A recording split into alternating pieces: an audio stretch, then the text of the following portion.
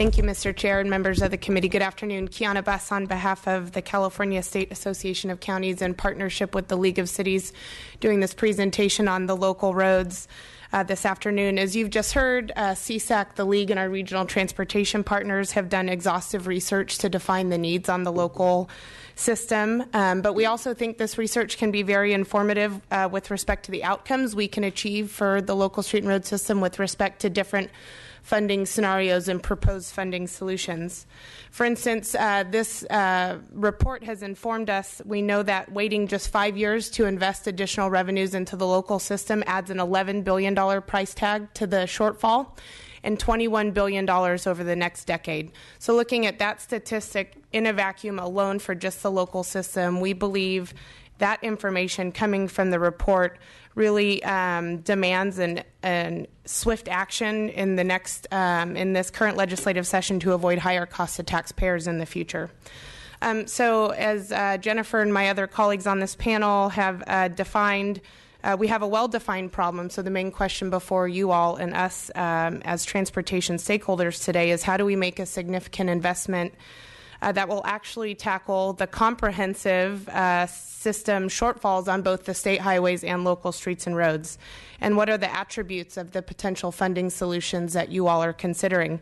And I would add that I completely agree with Mr. Hemminger's point about what are the goals that we are trying to achieve and aligning those funding solutions with those goals. Also pleased to hear the presentation from Executive Director Kempton with respect to his ideas on the priorities and policies that should be a part of any solution: immediate, sustainable, predictable, user fee-based, substantial, and dedicated. I think CSAC and the League would agree with all of those principles with respect to solutions. We also know that from focus group and polling efforts from the California Alliance for Jobs and Transportation California over the past few months that voters support levying small increases, revenue increases from a multiple different sources.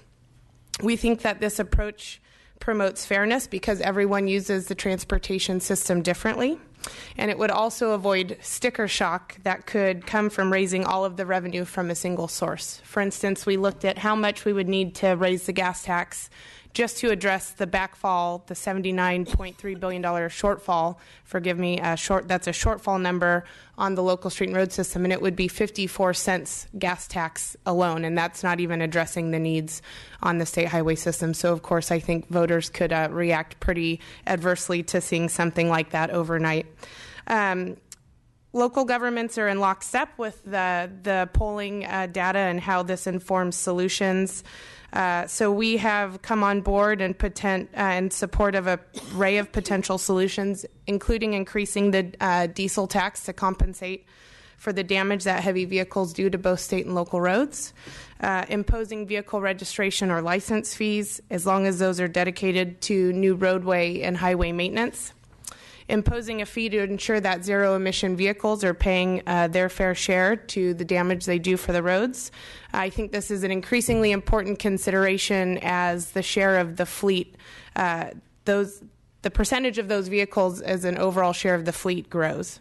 And most importantly, we support increasing the gasoline excise tax, which hasn't been adjusted, as you have heard, in over 20 years. You've heard about the reasons fuel economy and inflation are eroding that source. And while we recognize we need to modernize our revenue options, the gas tax is still the swiftest and easiest way today to quickly generate a significant amount of revenue for investment into the local streets and road system and state highways while we develop longer-term solutions.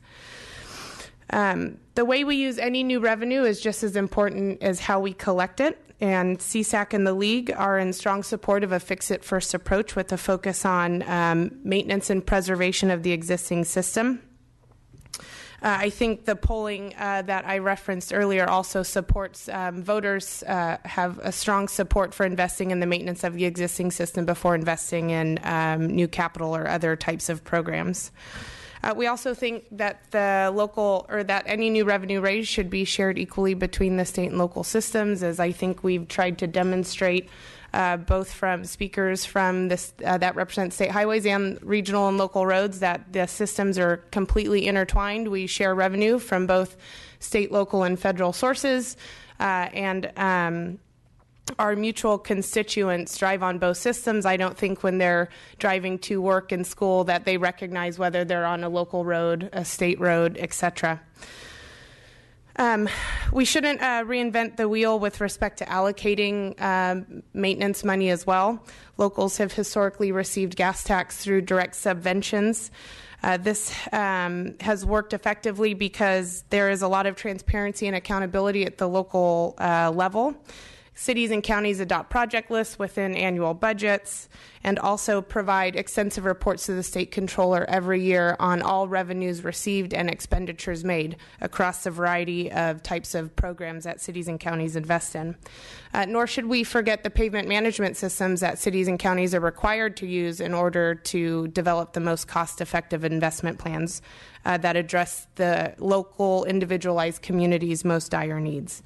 Accordingly, local governments would support additional accountability and transparency measures such as the ones that we agreed to in Proposition 1B from 2006, whereby we provided the Department of Finance, and you can insert that for another state department or agency, project lists at the beginning of the year as well as end of the year project reporting, so that you as our elected officials, states and constituents, that was all put on a website, and so it was made very public, and locals were kept held accountable to the promises that they made to the voters at the beginning of the year. Finally, to keep the confidence of the voters, we must ensure that all new revenues are dedicated to transportation. Voters have supported this approach time and time again. We've seen Proposition 42, Proposition 1A a number of years later. And so those are some of our thoughts with respect to the principles that should be included in any funding solution. I'll wrap up by saying we recognize that the challenge of tackling both the state and local system funding shortfalls is very significant and difficult. The good news is that cities and counties stand ready to invest hundreds of billions of dollars into the local system right away. We can put that to use on maintenance of existing systems, safety projects, and other important investments. Jennifer had outlined for you what would happen if we don't receive any new revenue. I'll remind you, PCI drops from an at-risk category of a 66 to a failed condition of 55 in the next decade.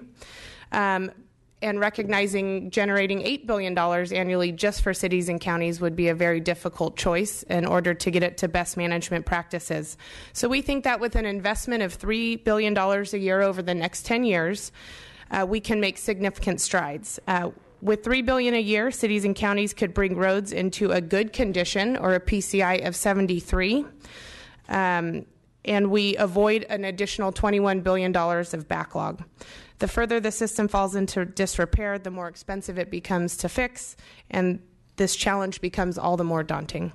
So with that, I thank you for the opportunity to provide you with this information, and CSAC and the League look forward to partnering with you all as we tackle these important issues. Before we go any further, do any of the committee members have any questions for Jennifer or Kiana? You guys do a really good job.